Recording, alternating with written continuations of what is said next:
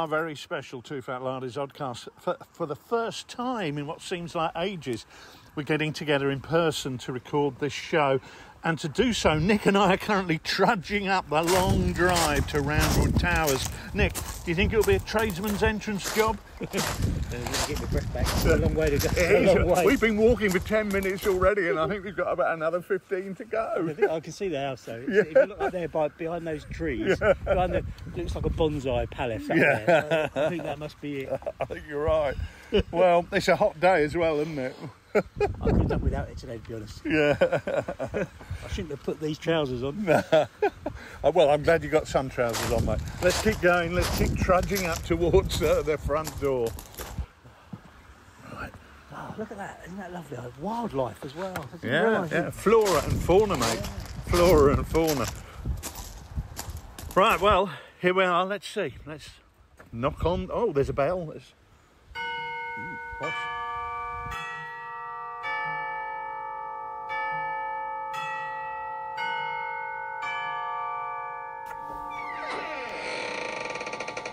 Can I help you, gentlemen?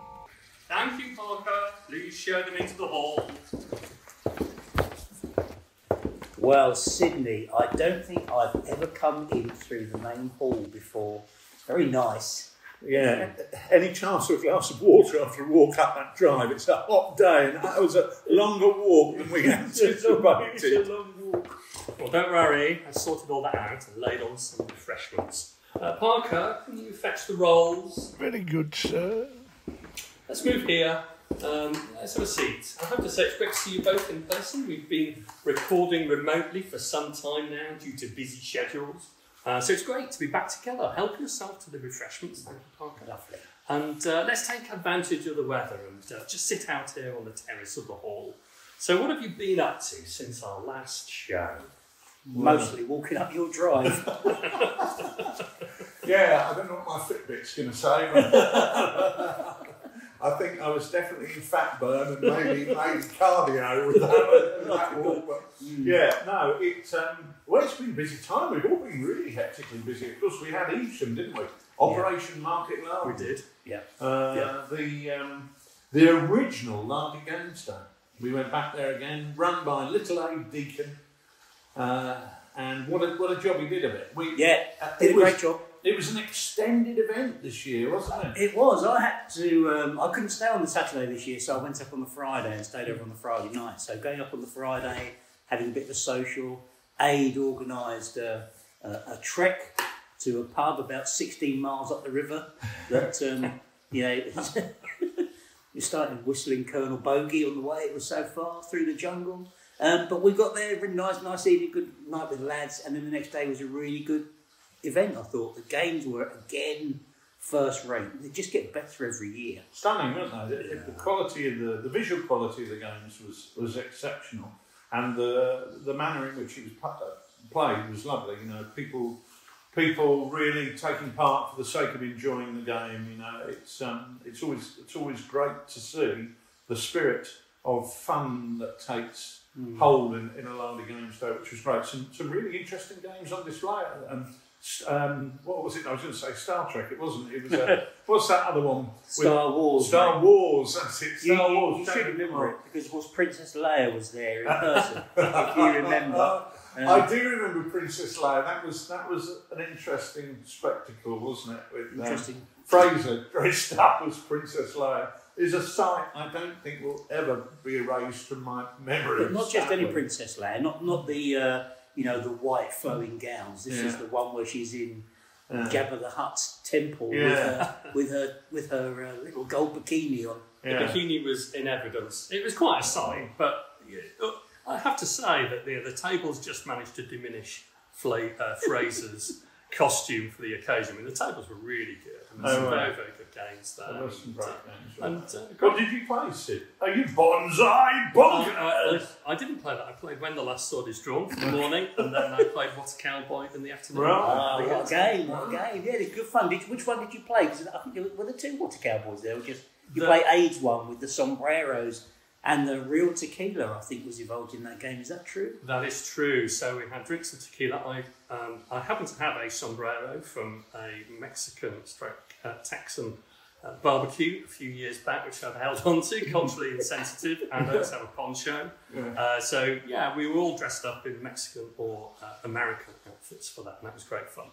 But drinking tequila in the morning or shortly after in the early afternoon is not to be recommended. And it does create some interesting tactical decisions. So that was a lot of fun. I really enjoyed that. It was a good day. It was a really nice table because Abe had his Snapdragon. Snapdragon buildings. Looked lovely. Yeah, I've got some ideas of that. Snapdragon buildings no longer made, but I'm talking to Paul at Sabotaged about getting some stuff like windows, doors made that I can then use foam core and render them in polyfiller or whatever and add those bits too. That's a project I'm really looking forward to doing, but I've actually only just come back from holiday, so I need to get back on that horse and get things happening with that. But you did your harbour attack. Commando. We went commando. We've got the commandos out. So it all came together really quite quickly in the end because a week before the game, I still hadn't created the dockyard, but thanks to the wonders of styrofoam, I was able to create the dockyard really quickly. And I was really pleased with the way the game looked. Actually, it might not be an award-winning table, but it really gave the right feel. And what I loved about it, styrofoam. Oh, not that musical film advertised by that unusual man with a beard. Who is no longer with us. Yeah. No, what was really nice about the table, though, was the fact that I was able to get Mike Hobbs' submarine on the table. Oh, fantastic. So I had my own submarine that I got the 3D printed one, which was 38 point something inches long, and Mike's was a little bit shorter and wider, which I suppose is fitting. It's fitting. But it looked really nice on there. It'd been painted by Vlad previously, so it looked really nice. And we had some really good games actually with that. It was some good fun. And two very different games, very different game in the morning to a different game in the afternoon, but they're both, well, I think they were good fun. People seem to enjoy themselves. It looked great. And we had a great time in the evening as well, an excitable crowd right throughout Evesham. It was good. It was a really good night. It was a really fun night, good fun. Had a good laugh with a lot of people there, and spent a bit of time remembering the fabulous artist that was Tina Turner. Which was great to have a bit of a tribute evening to Tina. And that was nice. And then, on Sunday morning, a new addition to the schedule, we all went out for a big, well, not all of us, about 30 of us went out for a fry-up at a local cafe that was excellent. The grub was really good, wasn't it? Yeah, it was really good. It was one of the best fries I've had for a long time. Yeah. Surprising, because when we were going there, I wasn't that convinced that it was going to be as good as it was, but it was really, really. Do you know what I like, mate? Fried bread. Fried bread on the menu. None of your hash brown nonsense. Fried bread. Good old British stable diet. So lovely. It was really good. Yeah. Have we got that on the menu today, Sid, for luncheon? We'll have to see what part we can rustle up. But of course, talking of breakfast, you've been up in Scotland. Did you have your square sausage and I did. Those little potato thingies? A tatty scone. Yeah. I did. So 2 weeks after Evesham, I went up to meet our Scottish friends and Northern English friends at Musselburgh for deep fried lard, and that was a great weekend. It really was. I couldn't make it this year, and I was sick about that. My daughter was up from Australia. And that weekend was when she was going back, so I missed it. So tell us all about it, well, you were both missed by all of our friends up there, but it was a really great weekend. I went up on the Friday and looked around Edinburgh on the Friday. I went to a couple of museums, which was great. And I met all the guys on Friday night, and I ran 2 games of my Japanese When the Last Sword is Drawn game. Bonsai Bonkers? That you like to call it, yes. On the Saturday, but that was good. But we said that's a really good hotel, and they did actually give us a Scottish breakfast, which included square sausage. Didn't quite know what that was, and tatty scones, and lots of black pudding. So that was actually very, very good. To get a can of McEwen's I didn't get any McEwen's for breakfast, but a big shout out to Doc, Ian, and Scott, and the guys from Air, and of course Derek and Charlie, and everyone else who went. To be honest. And anyone else who knows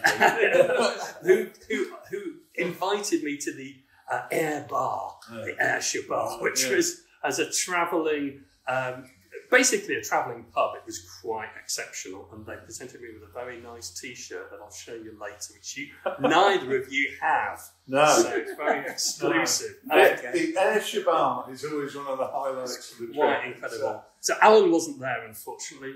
Best regards to Alan. Yeah. But the T-shirt was well earned. I did it both nights and survived. I'm intrigued to know what it's got on it now. What did you do both nights? They slipped in a square Survived. I survived. I survived. That's what I did. It might be a T-shirt I'm very glad not to have.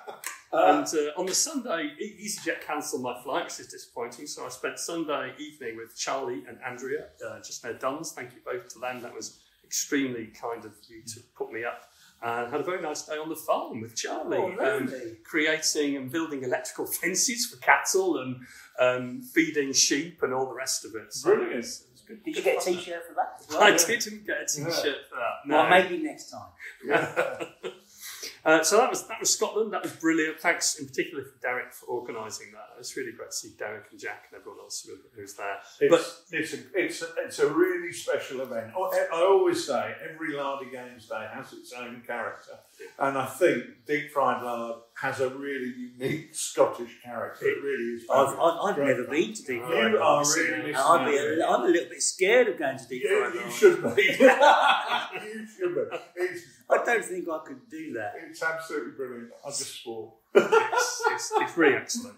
It's really excellent. But I know you've also been on your travels, Rich. You've been to Crete. I saw some great photos from Malami Airport. Yeah, that was brilliant. That was brilliant. The airfield there is somewhere I've always wanted to go. The Battle for Crete is something I studied many years ago. In 2004, we did a Lardy Games Day on Lard Island, which was based on a German aerial attack on Crete. And it was actually based on the attack on Rhydymno, further up the coast to the east.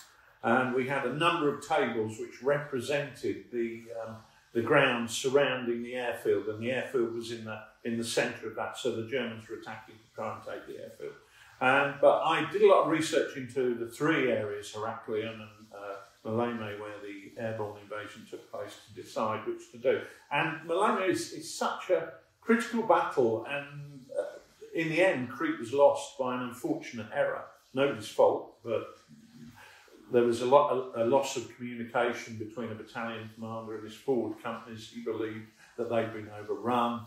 He was told to withdraw by his brigade commander, and consequently, the Germans were able to take the critical Hill 107, which is now where the German cemetery is, Soldatenfriedhof, which is there. So I went there to have a look at that, and I also had the opportunity to go down to the river where the gliders landed and the old bridge which has been restored.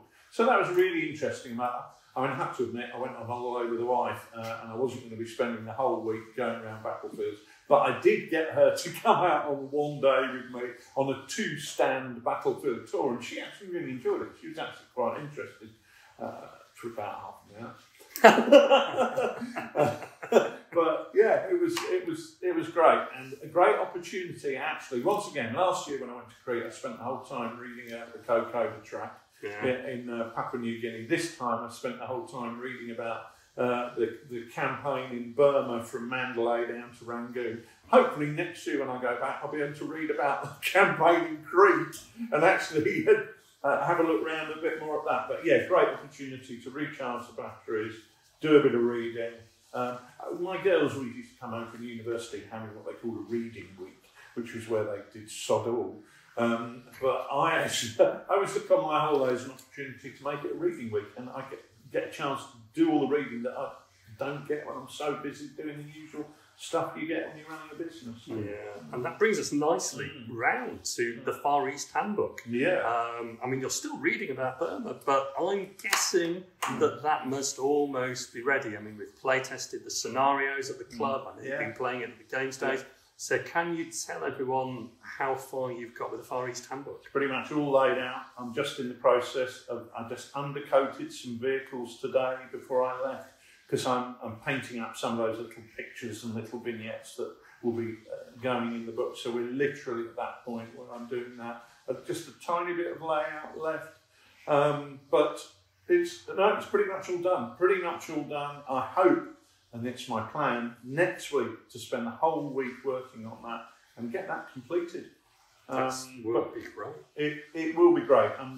I've had such a great time doing the Far East and Pacific Handbook, and I'm getting to the point now where I keep finding new books, and in the striving for perfection, I keep reading new books. Yeah. But of course, as Nick always says to me, perfection is the enemy of good. Yeah. And so I know that what I've done has been heavily researched, to say the least. So it's ready. That is fantastic news. I mean, it is that thing that there's always something more you can find out or read, and that does tend to be an enemy once you get to one point. Yeah, you get to the point where you read another book and you've spent 600 pages of reading what you already know, and you think actually there's not a lot more now available that I can find out unless I were to do some primary research and do a doctorate in this and spend weeks and weeks and weeks in the archives. Well, that's absolutely right. And I've got to the point now where I'm starting to reread things that I read 2-3 years ago, thinking, did I miss anything? And of course, I haven't missed anything. So it's turning into a bit of an obsession, and I've got to stop that. But because I know what I've produced is really good, and I'm really pleased with it. And I have a lot of help from people along the way, like Len down in Australia. So I'm really keen to get that over the try line. That would be fantastic when it's done, because there's other things which are knocking on the door, such as Midgard, and I know that's something that we've seen at the Lardy Games Days. It's James Morris's rule set, which I think is a bit of a toolbox for fantasy war games, but also could be used for Dark Age and perhaps medieval and ancient wargaming as well. Other way round, really, mate. It's more of a early medieval, as people like to call it now. Dark Ages is the term that I prefer, but I understand academically early medieval is what people prefer.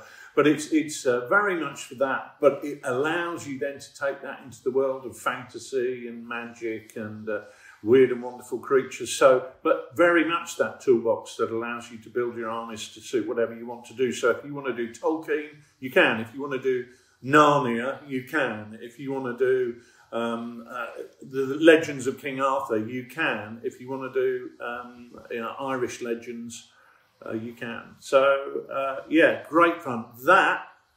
James and I had a third or fourth editorial meeting yesterday, and I've sent him away with a little bit of work to do on it. But that, within days, is going to be at the point where it's going to be going. We've stripped it down to the key text. Because what we do is when we get a document, we deconstruct it and then we reconstruct it. And that is then going to be going out to the playtest group so that people can check the text, make sure it's right. It's one of those things where James had produced a great set of playtest rules with all the diagrams in, which are fabulously helpful, and lots of pretty pictures. But it's important that we make sure we've got the text absolutely right. So that's what we've been working on. Once we've got that and the people have said, yeah, it's all in here, we're playing it and it plays really well and we understand it and it's clear, then we can add all those illustrations back in. So it's really super clear and very pretty. And we've been working with Handiwork Games, John Hodgson, and Handiwork Games who've just done, they're running at the moment, a Kickstarter for fabulous, beautiful background fantasy and sci-fi settings for you to use this great book and photograph your figures up against it, which looks great. They're doing all the layout and artwork for us, so we're really going to town on this. It's going to look fabulous. Yeah, John Hodgson, Handiwork Games, James Morris, definitely the gentleman of the moment. I mean, that's a really great combination there, and I'm sure that'll be really, really popular. But it's not just new things that you're doing. You've also been working on a re-edition of a much-loved game, General Darmay, and I think that that's about to be edited now. That's about to go for editing, yeah, absolutely. What I've said to Dave is right. Midgard's at the point now where it's going to go back to the playtest group. I'm going to have a week on the Far East to get that completed, and then after that we're going on to do exactly the same thing with General Darmay 2. We're going to deconstruct it, reconstruct it, and then do the layout on that. So yeah, there's so much happening.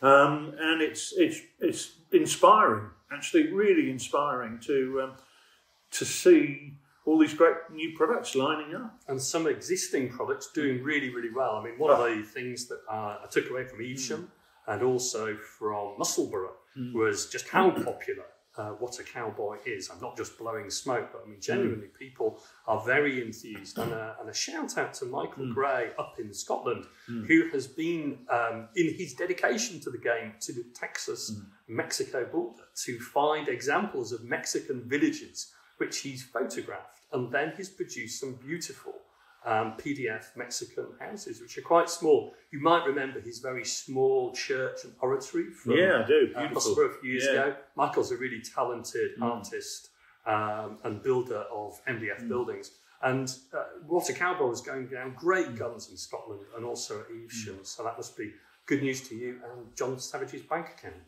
Did he go down to the West Texas town of El Paso, do you know? I don't know precisely where Michael went, but he's got a lot of photos. I know a song about that. But yeah, I mean, What a Cowboy is flying out the door. I had a call from a couple of distributors just before I went away on holiday saying, can we have more What a Cowboys, please? And then I said, well, I'm just about to go away on holiday. I'll come up the day I get back. And before I got back, they said, no, we need more than we thought. And when I got there, I said, I've got them. And they said, oh, no, that isn't enough. So it's great to see how it's flying out the door, which is really, really positive. It's been fantastic to see the photos of people, the cowboy figures that people are coming up with, the names that they're coming up with as well, most of which are libelous. But, well, not for polite company. No, but, I've seen loads of photos of people having really good fun with some games. And funnily enough, Rich, Ugly as Sin Jim with the bag on his head seems to have started a bit of a movement. There's a bit of a run of figures with bags on their head. I saw a gang online the other day. They all had bags on their head. I know. Ugly as Sin Jim is obviously a bit of a trendsetter, really. I don't know whether they have severe facial damage or whether they just go for the bag look. I suppose it's easier to paint, isn't it? A bag. Well, the things most of my figures look like that anyway. Well, the things you start when you start messing around with cutting off heads and doing conversions, which very much. How many heads have you cut off? I've cut a few in my time, I have to Look say. what happened, the French Revolution, cut off all those heads. What a thing they started with that. Yeah. Well, at that point, we'd normally stroll to the workshop to look at our head conversions. Yeah. But that's many miles away from where we are sitting at this moment. So let's take... As is the rest of the house. As is the rest of the house. So let's take a metaphorical trip there and relax in the sun while I ask, what have you both been working on? So Nick, I'm going to start with you. I've been down at the harbour side making my dockyard sid. We said about it for Evesham. I've been having great fun with that, enjoying making a fairly standard old French town that might have a bit of a military depot in it, building that up on the styro board. So things like lighthouses, factory units, barbed wire fencing, railway shunting yards, that kind of stuff. Just real mixed match of things. And actually, I'm really excited by it because I can, because it's modular in terms of the styrofoam making the old stone harbour area, you can mix that up as much as you like. So I can have different layouts of harbour as much as I want to, with an industrial zone or an urban zone or it's just been really good fun to do it. And searching online, I'm a bit of I like searching out unusual things. So looking for boat models. Kinky. Yeah, looking for boat models in 1/48 or 1/50th. Anything with boats up to about 1/60th scale is probably okay. So I'm still awaiting delivery of some that I've ordered online, which will give like a really nice sort of German, was like an armed trawler, which would be fantastic in that. Now you could use that at Pegasus Bridge as well, or something like that, couldn't you? They had an armed trawler. Yeah, you probably choked up the river there and opened fire on them. Well, the other thing, of course, with the dockyard is, of course, it's actually really good for sharp practice as well. Yeah. Because I've got my Marines and my sailing ships and the HMS Chlamydia and all that. Yeah. All I've got to do is make that dockyard Napoleonic. Yeah. In its, take the factories out, take the railway yards out, and it could look fantastic for a game around that as well. So we could do, keep it on bay. Well, anyway, any kind of daring mission and sharp practice would go really nicely with that. And imagine how fantastic it would look as well with the boats on the quayside. Fantastic. Yeah, it'd be good that. So I'm really excited by that, and that's to be truthful. That's been pretty much my focus. One thing I have managed to achieve is I finally built the War Base's Prussian Manor House. Is it called the Prussian Manor, the pointy building? Yeah. And I had it for a long time. And Glenn at Warbase has always ribs me about it. I finally built it. I haven't finished it yet, but it is now constructed. I've built it, but I haven't finished it. Right. So you haven't built it? No, but You've started building it. No, I built it. And do you know what? I'm really pleased with myself because I built it in about 40 minutes without reference to the instructions, with super glue. First time round, bish, bosh, dosh, done. And I'm so proud of myself for that. And, there was one bit where I thought I got it horribly wrong and I was going to have to take the super glue bits off. But I had got it right. So that was it. That's me, really. I've not done much else apart from that. That's a fair chunk of stuff. Rich, in addition to eating Greek salads and enjoying books by the pool, what have you been up to? I've done a lot, really, but I've been getting a lot of 3D odds and ends printed to create some of the artwork for the Far East Handbook. So it's all things like I've got a little Japanese reconnaissance car and I did a vignette with a little communication team and a radio set and a bloke pointing as if to say, here come the bad guys. I've done a few sort of Indian troops with mules for some of the units after the motorised period. And all sorts of one-off pieces, which is quite fun, really. I find if I'm painting half a dozen Shermans at the same time, it's really quick, really time effective because you create a production line system and you can't do that when you're doing one-off buildings, but it's also quite fun to do one-off vehicles. It's also probably more fun to do one-off vehicles because you don't get bored of it. Yeah, I like them. I was doing my Kriegsmarine for the Commandos and I did a couple of vignettes.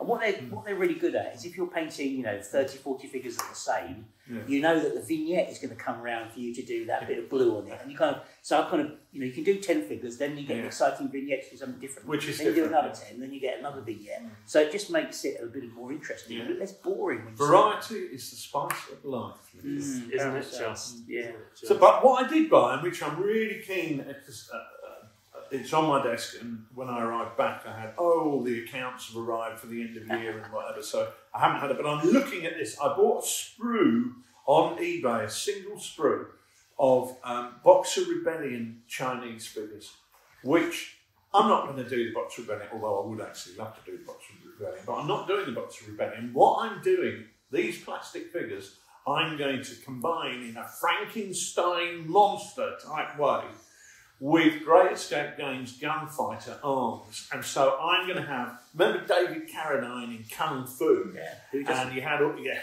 exactly, who doesn't is anybody under 50, but never mind.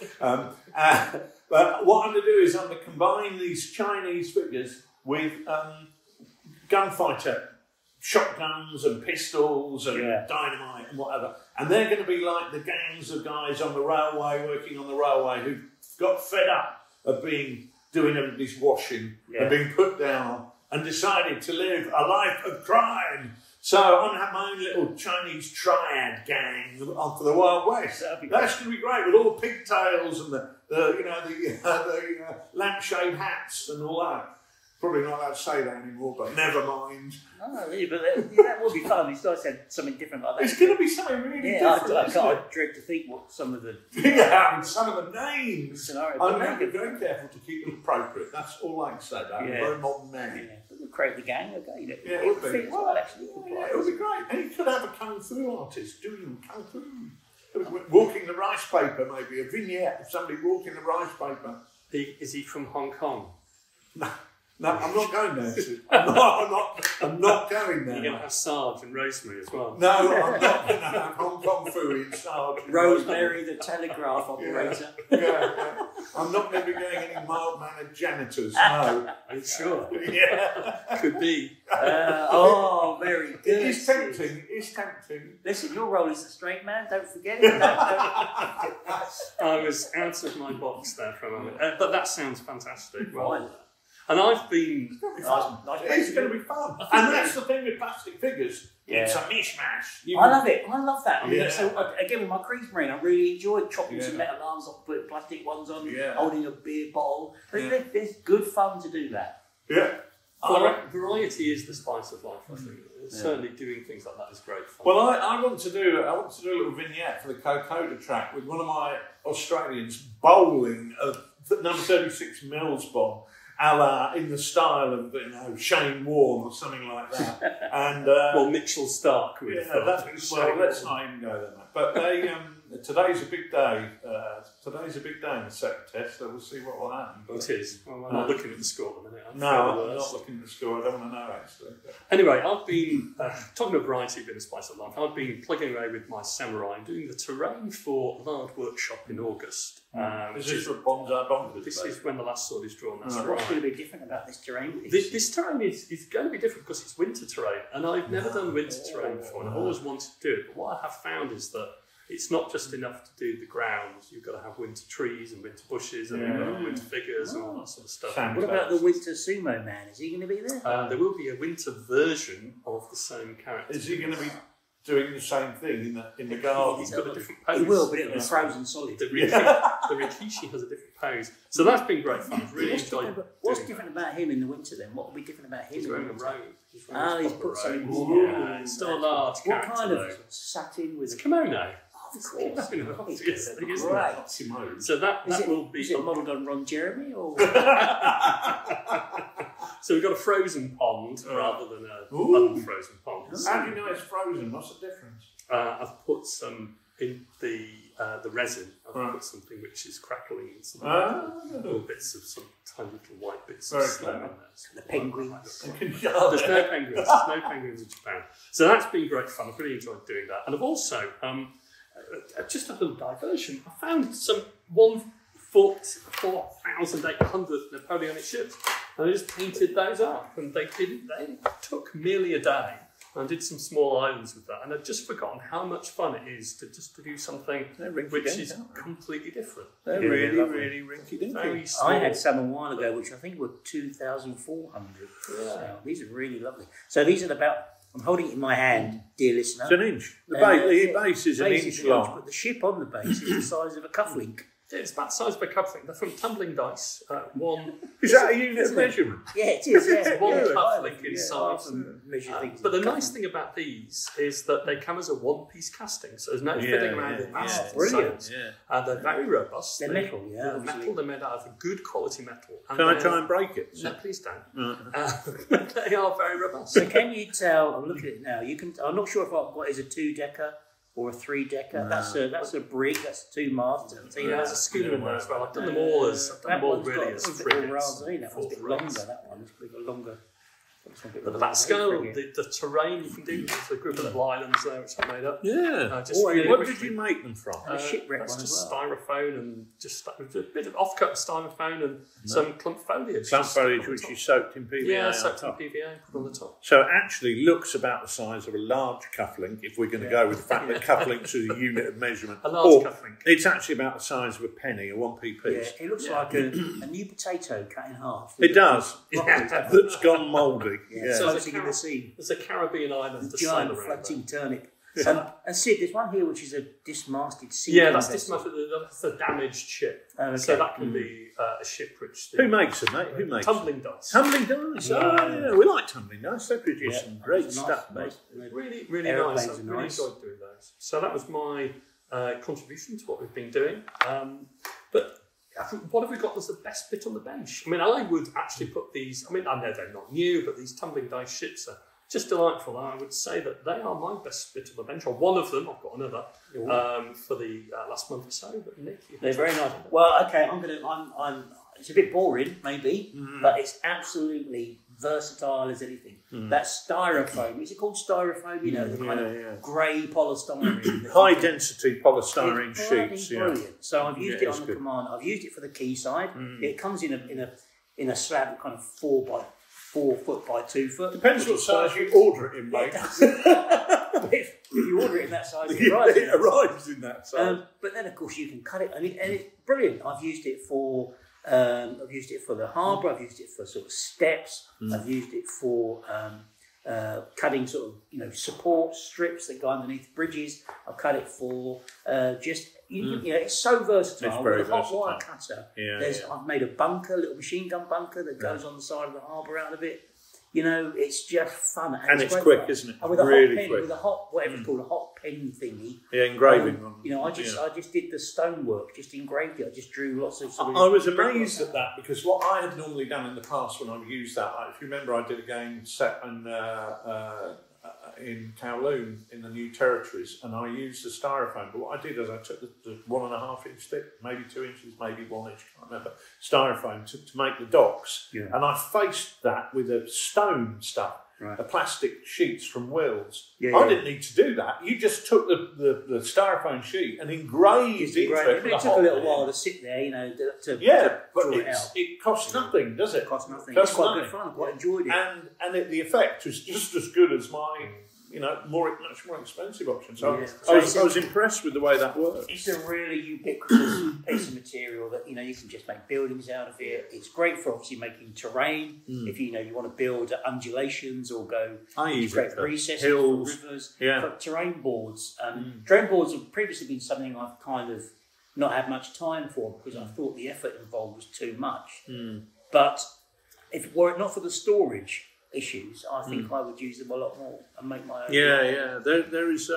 It's funny how we go around in cycles, isn't it? I started off gaming with green coloured Subutio cloth over things on the table that created the hills. Yeah. And then 5 years later, everybody's going, "Cool, you can't do that. That's ridiculous. You know, it was stupid." And now we've gone back to beautiful cloths like Geek Villain and the other guys who are out there selling their products with stuff underneath to create the hills. That's and we've almost gone around a full circle. And those terrain, if you remember, when I had my wargames table built about 25 years, maybe nearly 25 years ago, just over, I got those TSS 2 foot square polystyrene terrain boards. And now the idea of terrain, and they went out of fashion and I got rid of them. Now the idea is quite attractive, isn't it? Having those boards, because you can do things like sunken roads. It's very difficult to create a sunken road in another medium. You have to represent it in other ways. Anyway, my best bit on the bench is definitely the plastic Chinese blokes, because I'm really, really excited about it. But I would accept the fact I'm not going to win with that. And to be honest with you, that's largely because I've been so busy working on other projects. I haven't really had an opportunity to do much on the workbench. Your little ships are really impressive there. So you could do a nice big. I built some roads, didn't I? Out of MDF, 9mm MDF. Built some roads for Burma, which are slightly raised to go through terrains of the paddy fields. I like those. And they work really well. But that's a sheet of 9mm MDF. I'm not putting forward that 9mm MDF is the best bit on the bench. No, I do have another best bit on the bench, which actually was given to me by Derek Hodge up in Musselburgh, and I think this is actually going to be a winner. I didn't bring them down, actually. We'll see about that. They're in the house, so I'm not going to go all the way to get those. But they are decals, water slide decals, which Derek does through his page, which I think is Derek's Wee Toys. And these are wonderful. So Derek prints these decals, and I got them for Samurai Sashimono banners, but Derek does a lot of different decals for different flags, and they are absolutely fantastic. I've got a few of them on the Sashimono, and Derek printed me off some from the Honda clan, the Meiyui, and the Hiki Ryo clan, and they're all really good. So I got them small, but Derek can increase them, boot them up and increase them into a large size. And Derek's obviously a one-man band, but it's a really great little venture that he's got on the side there. So I'd probably put those forward as being the best bit on the bench. We like to support small producers. We absolutely do like to support small producers. And if I'm going to vote for somebody, is it going to be Wee Derek up in Scotland, or is it going to be Homebase or B&Q down here? I'm going to vote for Wee Derek every time because we're on the side of the small man, not the Derek small. I'll have to have a look at that. So, has he got like a catalogue, Sid? He has a catalogue basically on the website. So you go onto the website, you find what you want, you email him, and he will print that off and send it down to you. We could put that in the show notes if we ever did show notes. Let's say they're in the show notes. Then we'll pretend they're that. Yeah. If we had show notes, well, you could Google Derek's Wee Toys, and you could probably find it from that, could you? So why don't you do it now, what mate? are they? These I don't It's called transfers, I don't mate. We've got the internet in this part of the house. We do have internet. So they're transfers, so these are water. They're water slide transfers. So I've got them printed out only a couple of millimetres across, so they fit on a very small 28mm banner. But Derek can blow them up with, and you can print them off. He can print them off and send them to you, so you can have them up to about the size of a penny, maybe even to 2 pence a piece. But there's different transfers. Fantasy, there's something from World War II, there's roundels. Right, Derek's one. Derek, Let's get on. I'm fed up talking about them. okay, well, I think at that point we probably have time Get a t-shirt. Yeah. We'll get a t-shirt from Derek, and we'll have time for a jingle. Sydney Roundwood. He's got red trousers.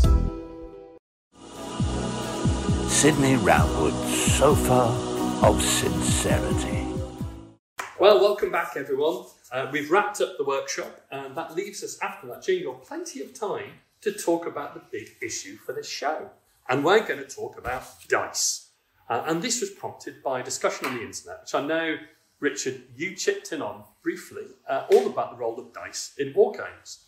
And I think for most of us, having dice in a game is simply the norm that we've accepted from the time that we began playing games as children. So snakes and ladders, or shoots and snakes, or whatever the Americans call it, was probably the first introduction many of us got to dice. That said, we know from various conversations online that you chaps have had that some serious war games in military circles do away with dice entirely. And there are several schools of dice proponents that we're familiar with who stick doggedly to the D6, but also lovers of more funky dice like D10 or D12 or D4s even. Some games have buckets of dice.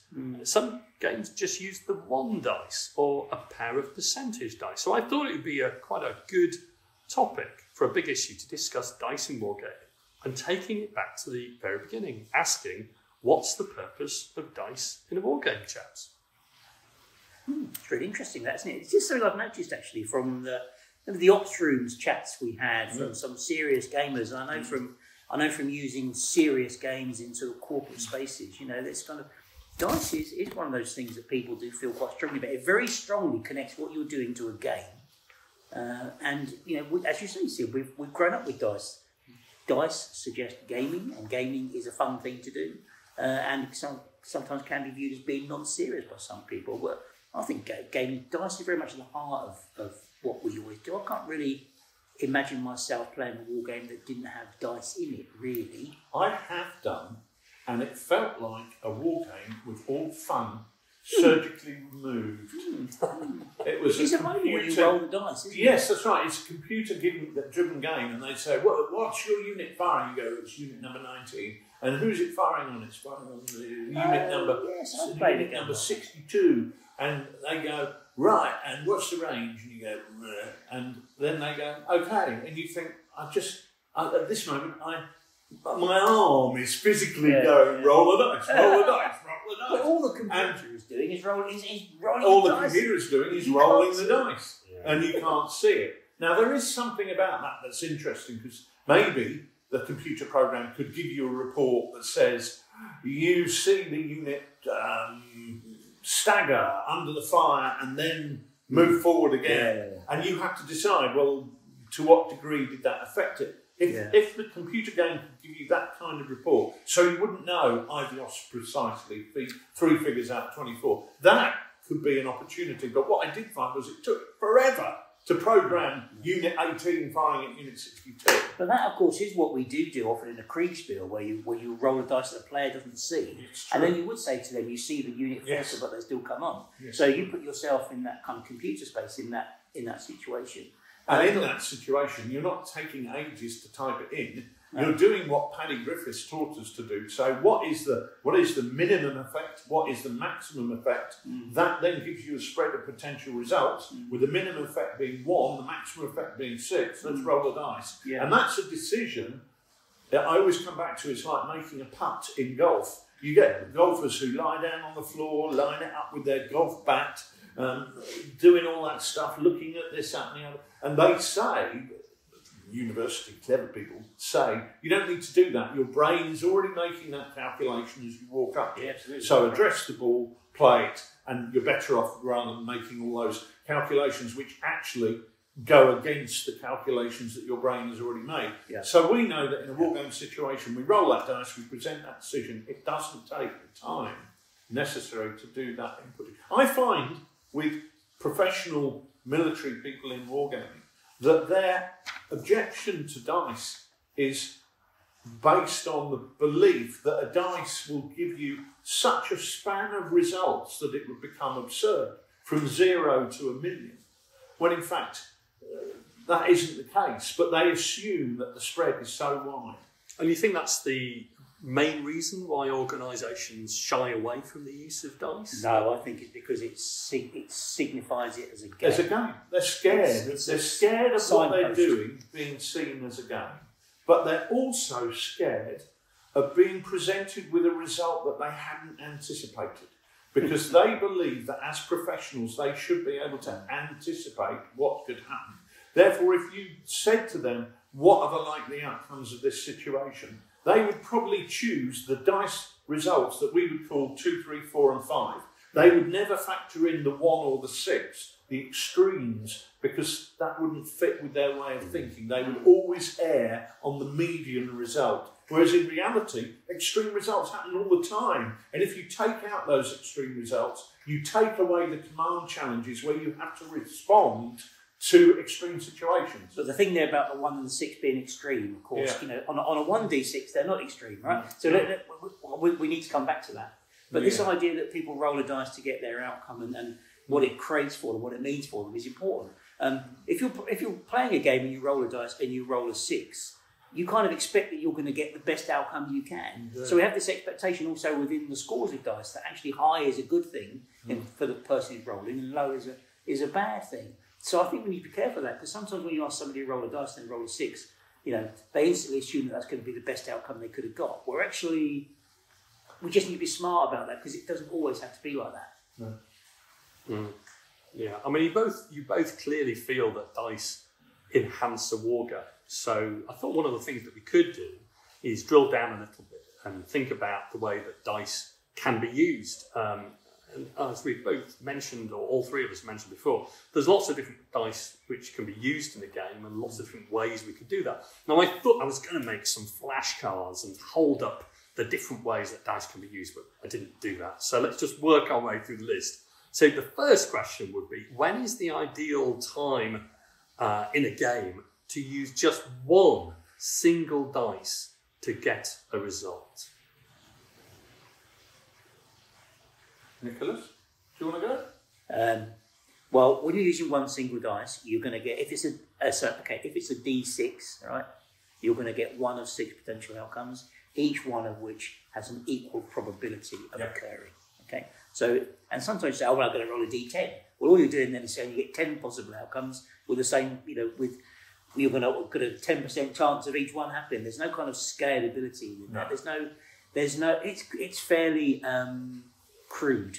So if every outcome that is possible is equally likely, then using a single dice is the best way to do it. Now, I'll give you an example of that. If my troops are moving forward tactically in chain of command, it is entirely predictable that they will move between 1 and 6 inches. But we don't know exactly what they will do, because you are saying to them, move forward, allowing and taking into account the tactical circumstances. Now, they might be very wary and only go forward 1 inch, or they might take into consideration all the situations, all the circumstances that they can see, and then go forward 6 inches. But that is predictable within the bounds of that. But every result in there is equally likely, and I think that's right for a unit that is moving in a tactical sense. It's just as likely to go very slowly as it is just as likely to go relatively quickly. And when would a single dice not do the job? When you want to get any variability in terms of the likelihood of the outcome. So I played, I can't remember the name, I honestly can't remember the name of the rules. If I could, I probably wouldn't mention them. But I played an American Civil War game with a friend, and what happened was when you activated units, you rolled a D10, and that determined how that unit would then respond to those orders. So if you were saying march forward, if you rolled a 1, the unit would go, oh, I'm not going anywhere. They'd go hesitant and they'd stand still and they'd redress the ranks. But if you rolled a 10, they'd be hugely enthusiastic and they'd go forward, double normal move. And if you rolled a 5, they'd do a pretty normal average move. Now, the issue with that for me is that every outcome there, it's just as likely that the unit will do a normal move as it will do a not move at all, or as it will become hugely enthusiastic. Yeah, the risk is that luck becomes too large a factor. That using that 1 dice means the outcome is entirely based on luck. And that starts us out on our journey about using multiple dice. So when would you use just 2 dice? Okay, let me carry on the same example. Now, if I was playing that American Civil War game where there were 10 possible outcomes, why don't I do a spinal tap and turn that up to 11 possible outcomes, just add an extra 1 on the top, and roll 2d6? Because then what you get is that not all outcomes are created equally. If you are rolling 2d6, the chance of you getting an outcome of 2, double 1, is it's under 3%. Whereas the chances of you rolling a 7 is approaching 20%. And actually, if you extend that and say the chances of you rolling a 6, a 7 or an 8 is about 50%. So the chance of getting a median average result is about 50%. The chance of getting an extreme result, that unit goes mad and surges forward, firing all its guns across them, explode into space, or doing absolutely nothing, there's only a 3% chance or under 3% chance of those things happen. So using 2d6 creates a bell curve.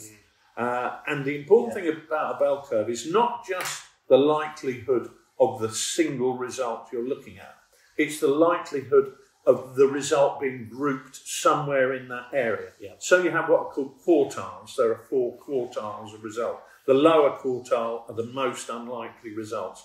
The central 2 quartiles are the most likely result, and the upper quartile just mirrors the lower quartile. So it gives you a bell curve where a normal result is most likely to happen. An extreme result is exactly that. It's extreme. And if you take that up to 3d6, the chances of rolling a 3 on 3d6 is less than 0.5%.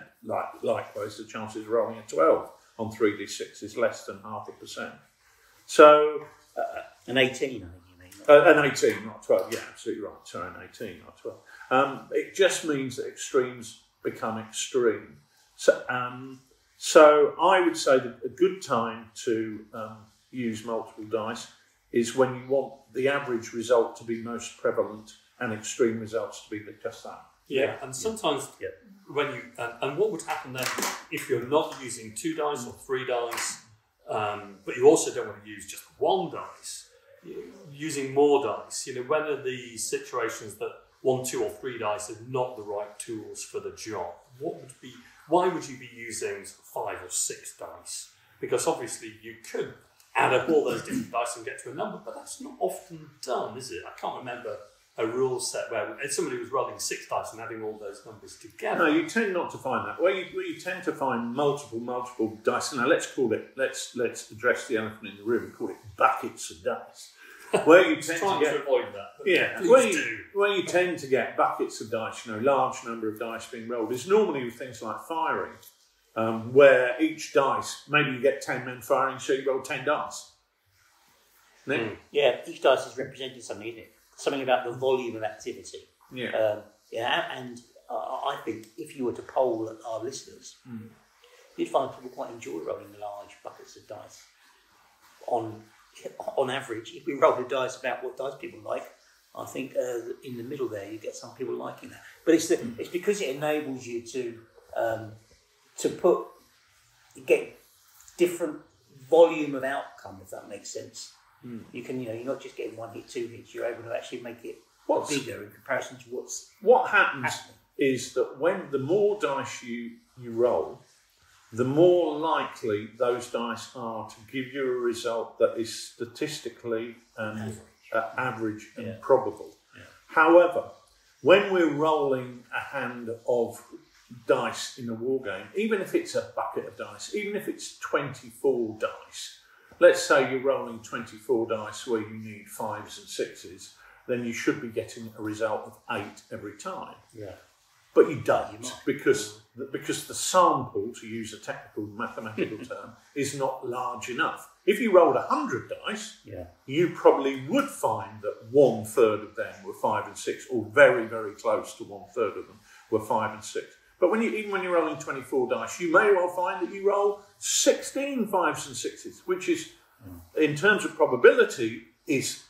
the maths tells us is unlikely, but we still see it happen. Or you could roll 24 dice and only get 2 5s and 6s. And in wargaming terms, those moments are always the moments that the biggest groan or the biggest ooh, because when you're rolling disproportionately unstatistical results, that's either good or bad, because you've got a general idea of your theatre. It's drama, it's tension. I've got this hand of dice, my opponent's going to roll the same number of dice. So it's probability tells us we're going to get the same result. We're both rolling 24 dice, but you won't. Yeah. You won't. And it's the uncertainty. All it's modelling is the uncertainty. You're going to get, the more you go, the closer you get to an average outcome, but actually it's the ability to create disproportionate outcomes that's actually quite interesting. The ability to reflect the fact that actually that has been a crashing volley. For whatever reason, it's outside the player's control. It's something that's combined to make that volley more effective than the ones you fired previously or something like that. And that's kind of reflective of the chaotic nature of the battlefield. Whereas if you replace that in the old days, when we were young and started wargaming, when you had percentage dice, you roll a set of percentage dice, the outcome is almost straight line, isn't it? It's almost like rolling a D10. What outcome do you get? And it's just as likely you get an extreme result as you get no. But personally, this is about personal preferences as well. Personally, I quite like the idea of percentage dice. And, okay, I've got an 80% chance of a hit and I roll under 80. And if I roll really, really low in that, maybe I get a really good hit. And I quite like that mechanism, and it's not one that you see actually so much these days. And I actually hate that mechanism. It's interesting. But that proves because you the roll point. 2 dice in whatever situation, aren't you? Well, you see, I don't believe buckets of dice is the answer. I don't believe 2 dice is the answer. I think the answer is, as a game designer, you create a mechanism which rolls the appropriate number of dice for that particular situation. Stopping you there for a moment, just coming back just a couple of seconds. When is the buckets of dice appropriate? Not appropriate. You said that it wasn't always appropriate. When did you think that a bucket of dice, and I'm not talking about 100 dice, I'm talking about 25 dice. When is that not appropriate? You don't want to do that all the time, because the game would just become inert with you wielding buckets of dice. Literally, if at every decision-making point you had to roll 25 dice and see what results you got, it would become vastly more predictable. Imagine you rolled 25 dice for movement and you moved a millimetre for every 5 and 6 you got, or whatever, or a centimetre for every 5 and 6 you got. It would just be such a most tedious mechanism in the world. But it would mean that you could possibly move nothing, or possibly move 10 feet, or whatever the outcome would be. So you've got to keep it appropriate, which is why in Chain of Command, to go back to that, if you're moving tactically, you move 1d6. It's completely random because you're taking into account somebody taking a great deal of care. If you move normally, you're going 2d6. And it's not random, it's variable. But it is more predictable. The chances of you rolling that 6, 7 or 8 inches is knocking on for that 50%. So you can predict it. And if you roll 3d6 because you're running, the chances of you rolling 9, 10, 11, 12 inches is like 66, 70%. And you're taking it, you're taking it as an average for the unit as well. You're not trying to roll 1 dice per man.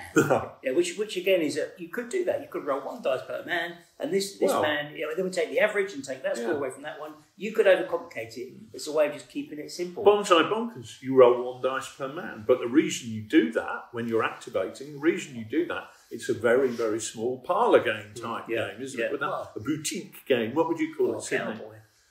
I think you'd say a boutique game is not a bad way of describing it. Boutique bonsai bonkers, BBB. Tabletop game. Yeah. Boutique. One of the things which interests me is that buckets of dice is great fun in the right place, as you say, Richard. It's the theatre, that moment of it is theatre, and I think a lot of wargaming, great wargaming, can be theatre. And I always get a bit disappointed when people use the term buckets of dice disparagingly. Not to be down on the professional wargamers, but I could imagine that the type of games run by the guys in the ops room, they wouldn't be using a bucket of dice. Well, no, but that's only because they're scared that the outcome. That's only because they're US scared. Naval War College, you wouldn't bring in 25 dice. Well, you might do actually. US Naval War College, you might. But they're just using a slightly different mechanism to get the same probability distribution of outcome. But they're just not using dice to do it. Yeah. And one of the reasons people don't like buckets of dice, I think, is because people think this game becomes totally reliant on what I roll on the dice. It's completely dice. It's completely down to luck. But it isn't, because handfuls of dice take the luck out of it and they bring a probability into it, which is they enhance the probability of getting the expected and anticipated result. They don't make it more random; they make it less random. Yeah. Now, one mechanism which I'd like to cover off, which I've really enjoyed in your games, is that I think possibly best described as the red dice mechanism, which we saw in the Blitzkrieg 1940 handbook for Chain of Command. And I know, because obviously we've played it in a sneak preview, that you've got a green dice coming up in the Jungle Warfare rules in the Far East handbook. So that's the adding of a dice of a unique colour to a hand. And that dice has its own particular effect. Now, I really like that, and I've been inspired by that. Come on to that in a moment. But can you talk, Richard, about how that works in some of your games? I think that's a really innovative development. Okay, right, fine. Well, Chain of Command, one of the issues we have with Chain of Command is I was never really happy with the way elites worked, and I thought, actually, what are we representing here?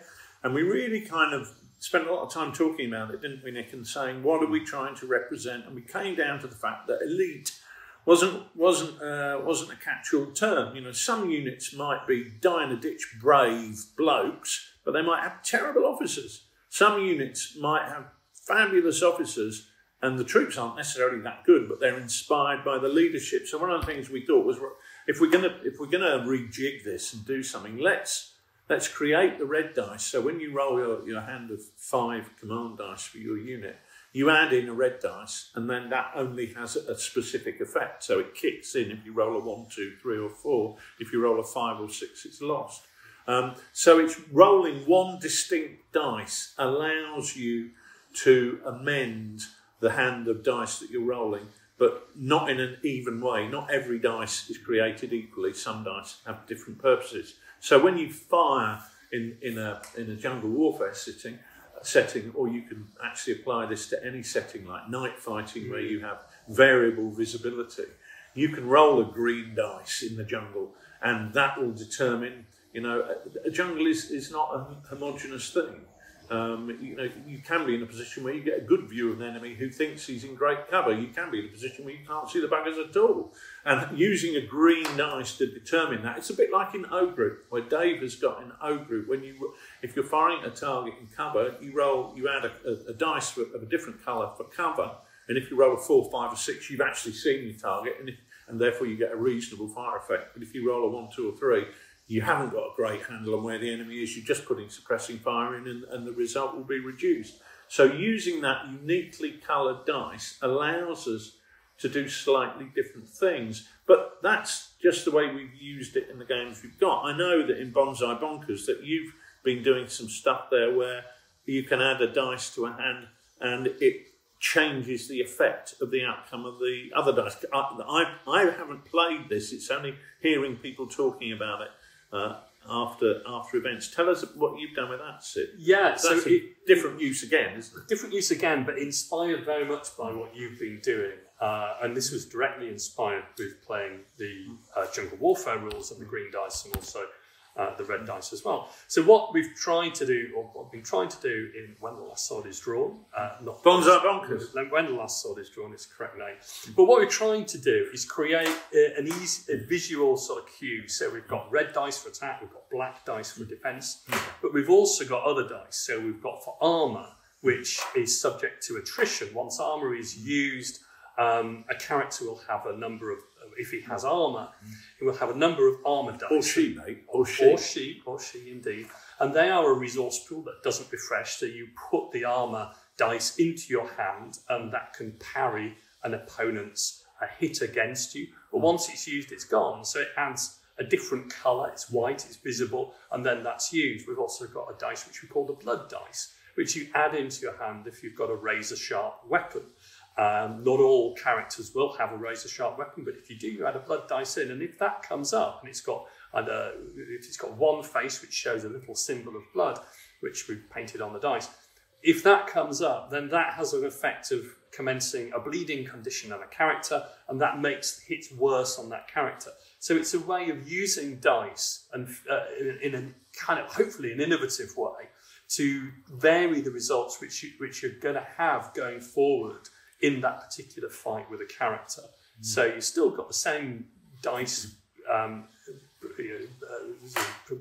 you've still got the same sort of dice which you're using for the fighting, but you're able to sort of vary the results by adding in different dice. Which manipulation. Results. It's manipulation. The word I was struggling. Manipulation of how I try and defend myself. Manipulation of how I try and do more damage to the enemy. Manipulate a decision making. When do I defend? When do I attack? That's right. And this is all something that the players themselves can decide upon. So it's really giving the players a choice. Now, it's a very small game in all sorts of ways, and it's not a super realistic simulation, but it does give the players choices, and the more choices you have within a reasonable extent, that helps create an energy within the game itself. It's also, though, Sid, around smoothing the game mechanics, isn't it? Core mechanisms, because if what you're doing is you're taking a process that is often in other rules a bolt-on process, after the one you just rolled for. You're taking that roll and putting it into the initial hand of dice. So if the blood dice doesn't come up, you don't have to worry about it. Whereas if it does, it then means something. Whereas in other rules, that's what you do is you roll for this, and then you say, okay, and now let's roll again to see if there's a blood dice test. And what you're doing is you're condensing all those up and actually smoothing the process out while putting it all in one roll, which is smart. And that's the type of thing that when I saw that, I was thinking about a gladiator game where rather than having tests for this, tests for that, you could actually say, right, you have got a limited number of defence dice which represents your shield. And when you roll that, if you get the right combination of the attacker's dice and the defender's shield dice, maybe that shield is damaged, maybe you start to lose those dice. And it's more about the management of the hand of dice that simplifies a lot of what could be test for this, test for that, test for the other. I think that's right, and we've been working on these sort of mechanisms in a number of different games over the time, and what we're really trying to create, which is the word I was struggling for, manipulation, but also flow. We're trying to get a good flow in the game. So what I wanted to try and do is to take what you've been doing, to try and add in historical themes and results, but in a way that the game flows, and using dice, different coloured dice, dice with reduced symbols, dice having particular effects. So it's not that you need to consult a chart to see what that dice does, but having everything with the dice and not having cards which are then played at the same time as you're using dice. Trying to get the flow right throughout the game, and the cards are used for a different purpose within the game. Dice are your signposts through a game, aren't they? So you go through a process until you reach a dice point, and the dice determines where you go next in that journey. Like a flowchart. Like a flowchart. So they determine that the outcome of the game is going to be whatever the outcome is, and the dice are the thing that takes you on that journey there. If you have one dice at the beginning, you roll a dice. One you win, 6 you lose. Then that's a very easy and rapid signpost at the end of the game, isn't it? But what we're doing is we're using them in cleverer ways at different stages along the way, where there are different potential bifurcation points in our journey to say, well, actually, because we've got that roll, it takes us on this one. And what the other thing that means, of course, is that all journeys then become different. Every time we play a game, because we get a different combination of dice rolls on the way, it takes us on a different pathway to our end journey, which means that no game ever is the same, and they don't become boring. And if they do become boring, it's because we're getting it wrong. And therefore, are you saying that all games with dice are randomised in their outcome, and we can't input on that? Because the word random has a particular thing. It's about predictability of outcomes, which is not the same as being random. But can we influence? We've had this conversation lots. I know we have. I was actually You're playing devil's advocate. I was playing the devil's advocate. But one of the things I do think about dice is they're tactile, and people like picking up dice and rolling dice. Yes, and that's what I was going back to when I said earlier about that game with no dice. It was the fact you wanted to pick up dice and roll them. Maybe that's because we've been conditioned to want to do that. But I do think there's something attractive about rolling a handful of dice. Now, picking up on that point, I think it is attractive to roll a handful of dice because people think that they are able to basically have a result. But what happens if with an opposed roll and nothing happens? Because I know a number of people would criticise that potentially. Well, the potential for you to strike me and I defend me, and the outcome is nothing happens. Yeah, isn't that not reasonable? You know, in combat, people don't die all the time. You do get huge. You get tipping points in combat where you work up, and it's almost attritional, and then you reach a tipping point where one side is going to lose, one side is collapsing, and away you go from there. I don't have any issues with having a game where you attack me and I defend and nothing happens. The only problem is if that happens perpetually. If we play a game and that happens 5 turns in a row, then the game design mechanism is wrong. You should be able to have a draw, and yes, the combat continues in the next phase or turn or whatever you want to call it. However, that shouldn't be the normal outcome that happens time and time again, because if so, the game design is wrong.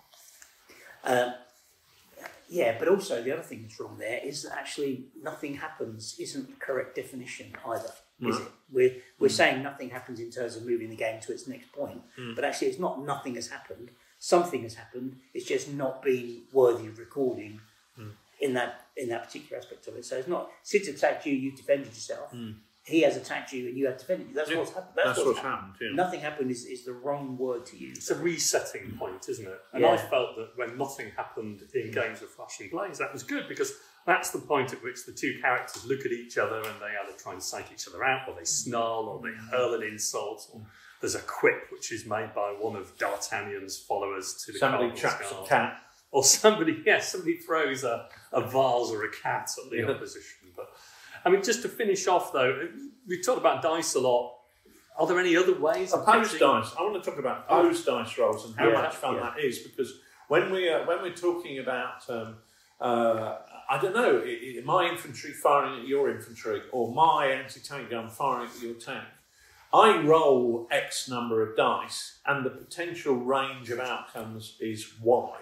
Okay, the possibility I can get is no hits or 10 hits because I'm rolling 10 dice.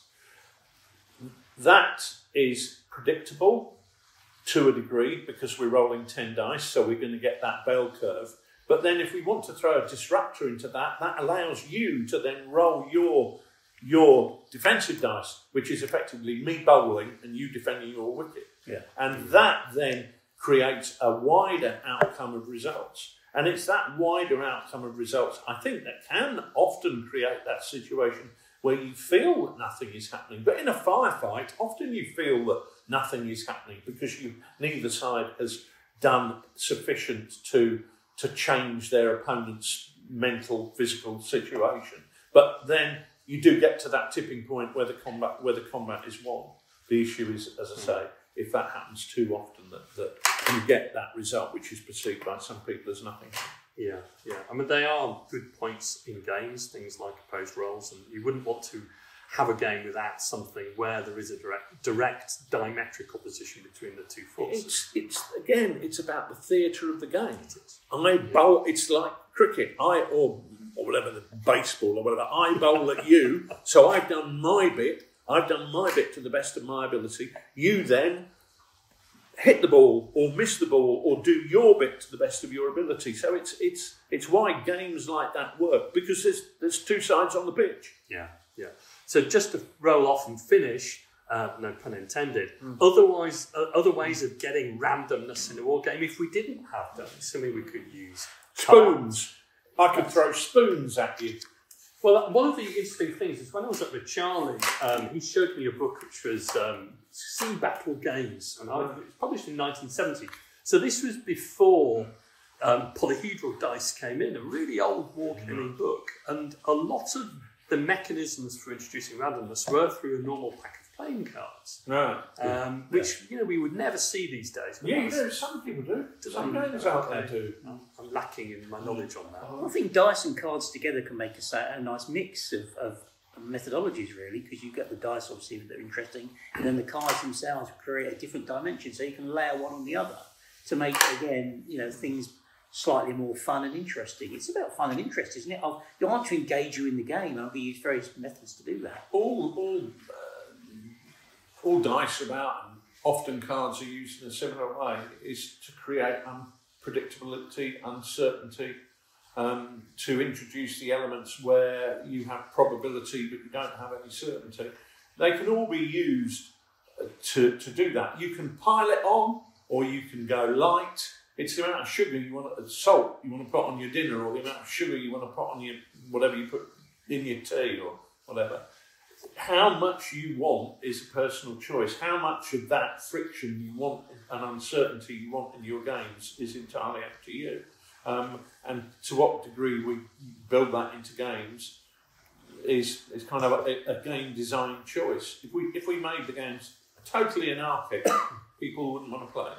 It's really interesting. I think pretty much an endless subject that we could discuss for hours. However, mentioning putting salt on food does remind me that we've got lunch booked at a local auberge, and the maitre d' is a stickler for punctuality. So I've asked Parker to drive us over there. I'm not sure where he is at the moment. I'll have to give him a call.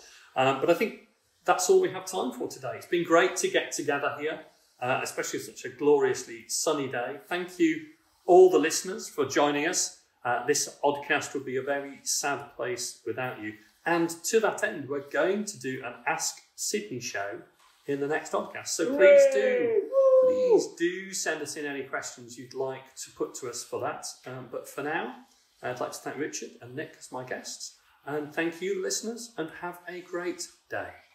Thank you. Thanks now. Cheerio.